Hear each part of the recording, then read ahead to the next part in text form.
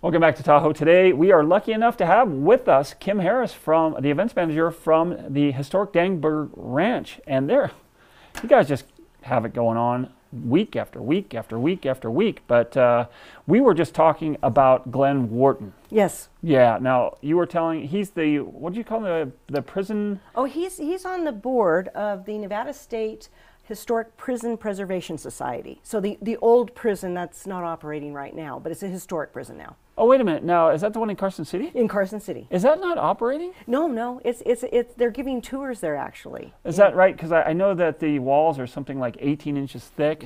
Yeah. But you have some stories about your last week's presenter, right? Yeah. About the train robberies that happened. He ended up in, what was his name? Oh, his name is Jack Davis. And he ended up in prison. He ended up in prison for the first train robbery in Nevada.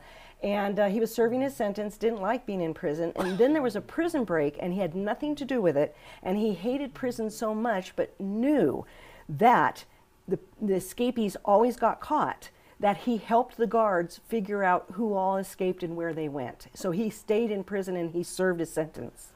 Wow. So this Glenn Wharton's going to be telling us all kinds of stories like that here Yes, coming up. When is that? Oh, that's going to be coming up this Saturday. Nice. Yes, yeah. Nice.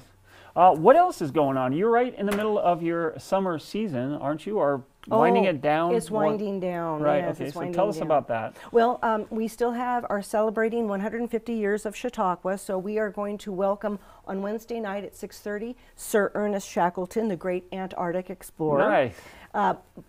Here in Tahoe, you may recognize the name, obviously, Monique Haviland, and so her band, Moxie Ruckus, will be there Thursday. Very cool. And then, of course, Glenn Wharton will be there Friday, and then we have another speaker and two more Friday Chautauquas, and then our season's over with. So what's the date on those last two? When are you guys closing up shop? We'll close up shop on the 13th of September, Friday the 13th, good. yeah. That's perfect. You've had one heck of a season. I mean, you've had some crowds down there. We've had capacity even with the heat.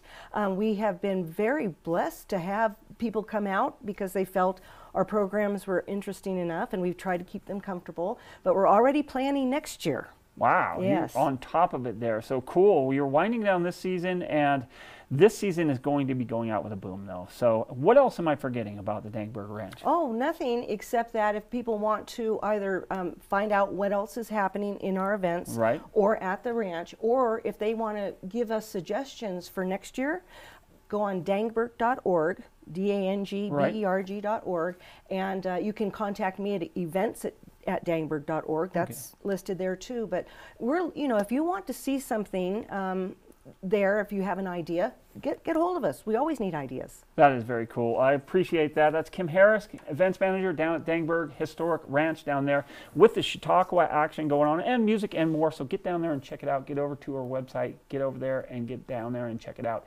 Appreciate you coming in, Kim. Thank you for having me. All right.